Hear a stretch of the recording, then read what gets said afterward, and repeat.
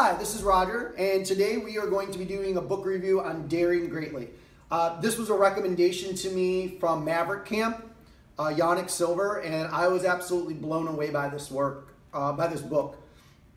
What I've been working on personally over the last couple years is really making that transition from the 100-hour a week hustle, successful business, all the whole seeking money and glory over everything else, into learning about habits, understanding ego, learning how to find passion, and then most importantly to me is I get closer to the age of 40 is how am I going to set my legacy? This book plays a big role in that, including some other books that I'll be doing reviews on here shortly. If you haven't read this book, let me tell you what you are going to learn when you do. One of the slides that I've put in my presentations for a long time is the word perfection flipped upside down. I've always talked about how perfection is an imaginary state of being that delays speed of implementation. It's my saying. What they say in this book goes kind of in line with that. Nothing will ever be perfect, but the context in which they deliver that message I think is better than one that I had heard before. That was that in seeking perfection, what we're actually doing is squandering time. It's not just about speed of implementation or success, it's about time, which as you get older is your absolute most valuable asset. If you can learn how to not squander time and how to take advantage of every moment of life and become that enlightened, first off, you'd probably have a little bit more progress than I have, but if you're working on it, then we can follow this journey and this path together, as you're going to see with a lot of the book reviews that I'm going to be doing here over the next couple months are definitely on that topic. So let's go over like 5 important lessons that I got out of this book, and then we'll give you an opportunity to go out and read it and make some comments or let us know what you think. The first one is define whose opinion matters. I thought that was a really good one because as I have in the past struggled with ego and trying to fit into every social circle that exists, all you really do is burn yourself out and realize that most people are fucking idiots and you don't really care what they think anyways. It's a good idea to actually make a list. Write down the people's names whose opinion matters. And in most cases, it might only be one name. It might only be 2 names. In my case now, today, it's only 1. The next thing is stop worrying about scarcity. I hear people talking about this all the time, that scarcity is the biggest, or the scarcity mindset is really the biggest killer of success. There's another book that I've done a review on in the past called The Poverty Mindset, or Overcoming the Poverty Mindset, that really thinks about this, is that I can sit here and tell you that we live in a world of abundance, that there's unlimited opportunity if you just go out and try. You'll call my bullshit because you internally don't believe that to be the case. This book really outlines from a story and a psychological perspective how the mind works when it comes to scarcity thoughts and how scarcity is, the scarcity mind thought, more coffee, have a nice day. That worrying about scarcity can actually limit your success. I know the people that have read this book are going to wonder why I'm not talking about that. This is really about the courage to be vulnerable. When I do book reviews, I do them from my perspective. I read a lot of other book reviews out there on this book, and a lot of them do talk about that vulnerability and that fear-based mentality that they're trying to overcome. I'm doing this from my perspective, so if you have an entrepreneur or following a similar path that I am, then what I'm telling you should make sense. The next one is stop being scared. Stop being scared of what other people think. Stop being scared of failure. And really the way to overcome that is that it's not easy to tell someone to stop doing something. I find that it's almost nearly impossible to destroy a negative habit without replacing it with another habit, whether it be negative or good.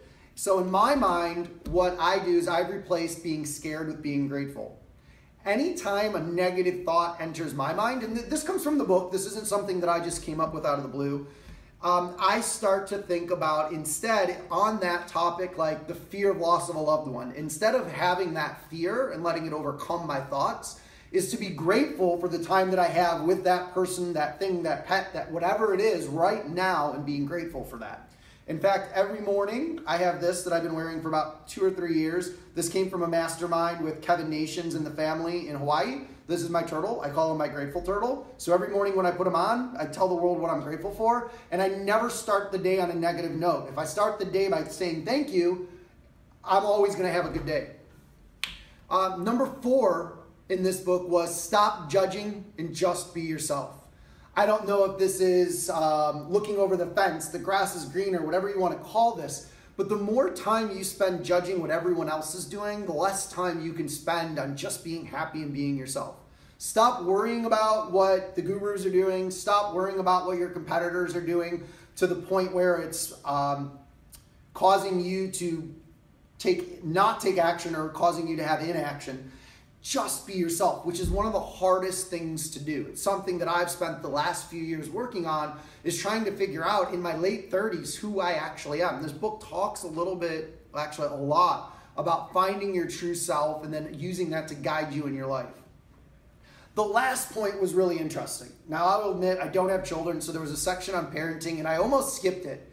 But when I read it, it turned out to actually be the best section of the entire book, because it doesn't just relate to how you deal with your children, it relates how you deal with your staff, your clients, with just about anyone in the world. And what it comes down to is be the person that you want others to be.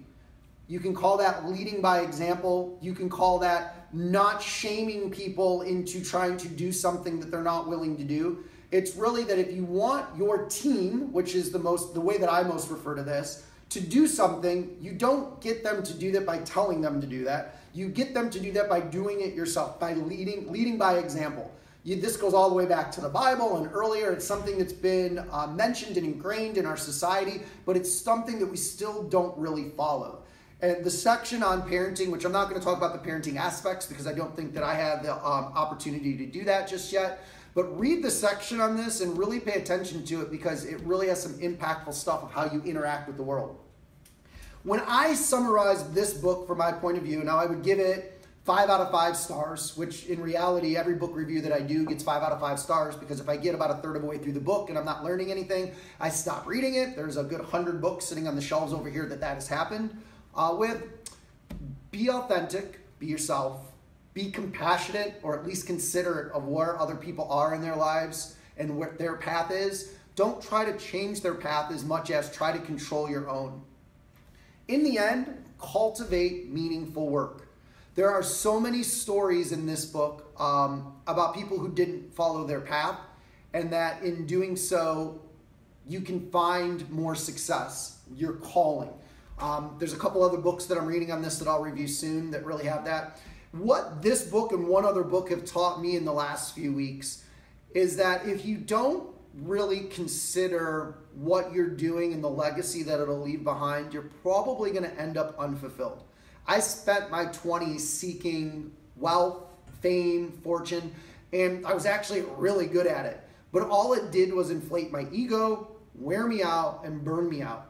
When you start thinking about legacy and you start thinking about what your life is going to look like 10 years from now, or in the case of some of my mentors, what will a 100-year-old, I think it's actually a 111-year-old you, look back and be most grateful for? It's not going to be the 100-hour work weeks. It's not going to be that one deal that you did. It's going to be how you used your time and what came of the time that you used, who you used it with, and how successful your life was. The book's called Daring Greatly, and really, in summary, that I challenge everyone that's watching this video to dare greatly, to be compassionate, to be authentic, and to really live your true self. It's not easy, but this book will help you on that process. So thank you for watching this video, and have a nice day.